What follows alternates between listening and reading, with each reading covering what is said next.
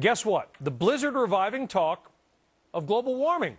The new report says the heating of the planet is actually what's causing this monster snowstorm. Your next guest, not buying it. Mark Morano is founder of ClimateDepot.com. Hey, what's the problem here, right, Mark? I mean, we have had weird weather. Two of the biggest snow months in history have happened in New York City this year alone. Yeah, the problem is, Brian, if we had had no snow and record warmth, this would have been blamed on global warming. The New York Times has officially jumped the shark, so to speak, and is now blaming record cold and snow on man-made global warming.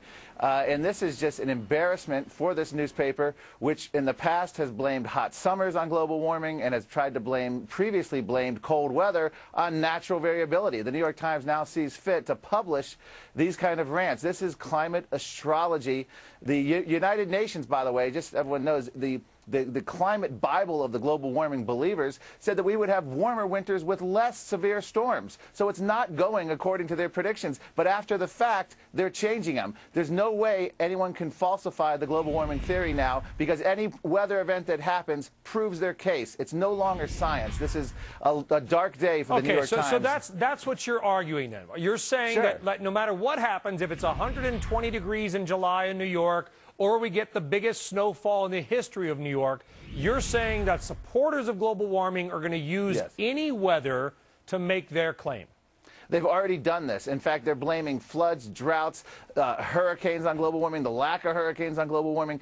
If you go back to Al Gore's 2006 film, An Inconvenient Truth, he didn't warn us of extreme blizzards and record cold winters coming. He was warning of warming. So if this was a case, why didn't they, before the fact, do this? 10 years ago, the ClimateGate University of East Anglia in the UK warned that kids in year 2000 warned kids wouldn't know what snow was anymore, because of the lack of cold winters. They can't have it both ways. They're trying to have it both ways. One scientist actually said this is now akin to the predictions of Nostradamus or the Mayan calendar when they're doing this. They're getting any weather event and saying, hey, it's consistent with man-made global warming. Well, yes, that's true, because man-made global warming has ceased to be a science. It is now the level of your daily horoscope when the New York Times publishes rubbish like bundle up, it's global warming. Well, listen, you know, Fonzie jumping that shark, maybe he should have gone ice fishing.